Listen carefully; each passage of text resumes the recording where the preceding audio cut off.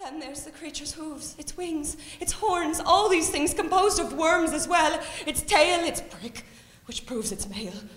Their slick, fat, interwoven shapes like spiderweb or scaffolding or a machine whose purpose is to power the creature. And me, in his arms, up higher past my betrayers who gape in wonder at a death deferred by the timely intervention of, unless I'm mistaken, a demon. The devil in Terminus. Well, the devil does make a kind of appearance in the show. He's definitely referred to and sets part of the action in motion.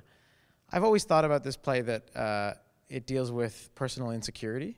Each of the characters are battling with their own personal insecurities, their own personal demons, shall we say. I'm outflung and continue on my way, and further along a gang. The devil exists, I'd say, as a manifestation of that. Our worst fears about ourselves, about what we might do and how we might overcome that and become a better version of ourselves. So I would say the devil is a foil for the characters in the show, and sometimes they get pulled towards the darkness, but also, without giving too much away, there's also moves towards the light as well.